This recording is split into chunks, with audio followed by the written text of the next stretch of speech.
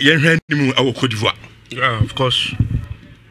I think less than 100 days now AFCON Ashase.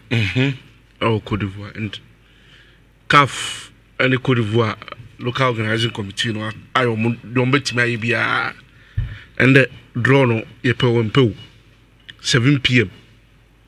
Ebesheso or Abidjan, that's the capital of Cote d'Ivoire. And CAF as usual omo invite legends baby. I don't maybe see the likes of Bassa Boli, Taribo West, Salomon Kalu, ya Toure, Nerimo, a host of other legends together with your colleague journalist also akoso mukokova occasion nti one occasion a bie kwan ama the anticipation of AFCON no etimi we pay nti we are expecting a very good ceremony.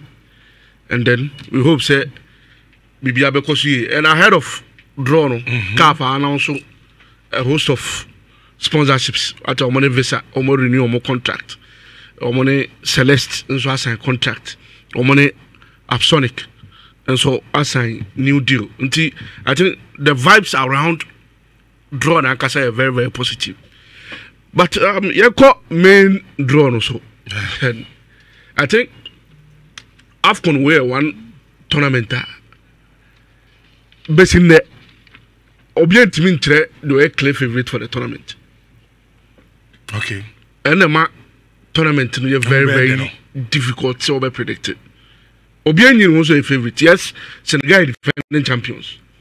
But Untiminkas were a clear favorite. Say AFCON Obeje. Morocco, the World Cup.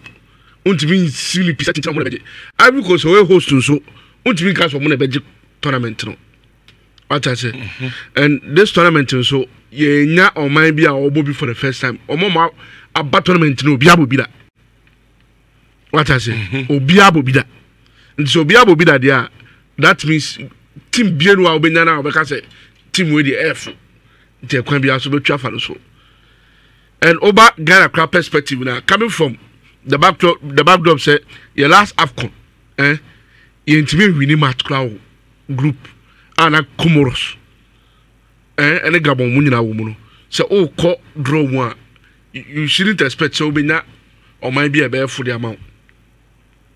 Okay, what I say I mean I'm expecting a tough draw for Ghana. We also went to me and say Comoros, went to me and say Gabon our AFCON there and I'm said draw no first of all I said expectations the amount of form.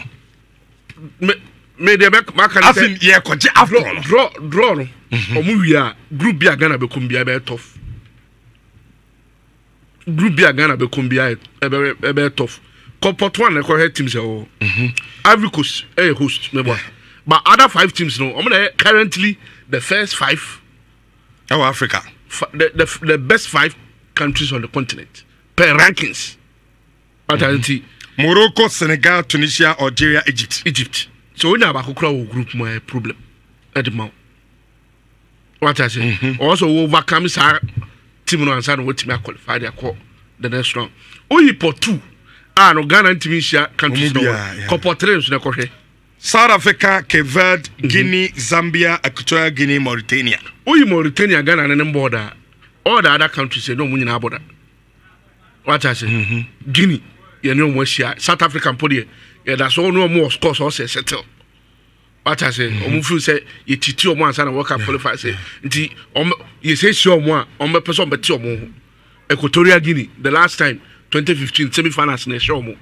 What I say now share or maybe to say Zambia so facing a former coach Abraham Grant so will be very, very exciting. I think say Abraham Grant all the crowd Zambia or Zambia. So in Zambia will group one also the show teams all against a former manager and also former boss and some matches also are very interesting and to Mauritania you see that free one portrait the obesity be more troubles now to pot 4 now in case you say can there some question first in the car you can but the team say Gambia, Mozambique, Namibia, Angola, Tanzania, Guinea-Bissau.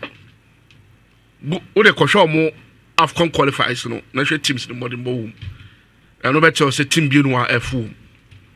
Okay, yen say before yen say draw near number 7, right?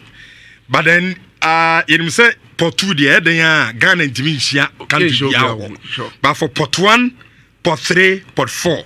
Paul crowd there to Facebook in 104.5 FM and live on Pimsan TV so Ashafone etiefo mu ehwehwe no yen try say obi anya ne draw ne ehwe Sebia o bompa ka countries ben and I be Ghana you know munko group because there pot 1 is here one country ho yes pot 3 is here one country ho pot 4 and pot 4 is here one country ho enti mo share live on Facebook mo share live on Pimsan TV and I'm so mutie on radio no obi amene draw before cry e be draw na nwumre no mo wie obi aso be ne dia wa ha na yenhwe na enti yen to so wi na menko ayo abi Clement on na fi yen draw I'm ana makano group bienu wa pot 1 ope country ben maybe there on say your number bi a me hwe and be determine group a o say Ghana nya me na nka Ghana etna Abidjan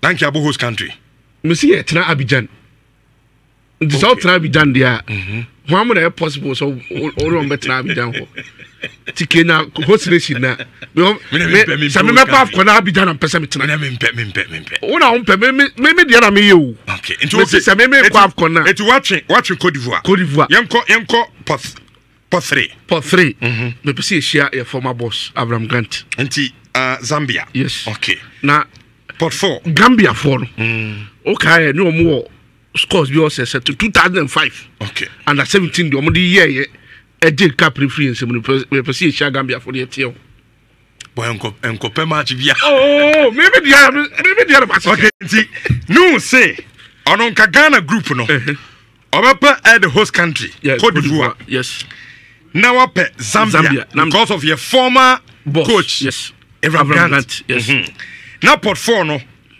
yenya Gambia so Ghana group no Cote d'Ivoire Zambia Gambia and Ghana enti what it means they say Ghana and Cote d'Ivoire opening match of the AFCON Cote d'Ivoire Ghana Abidjan but whatever saba hona aye John never 7 p.m.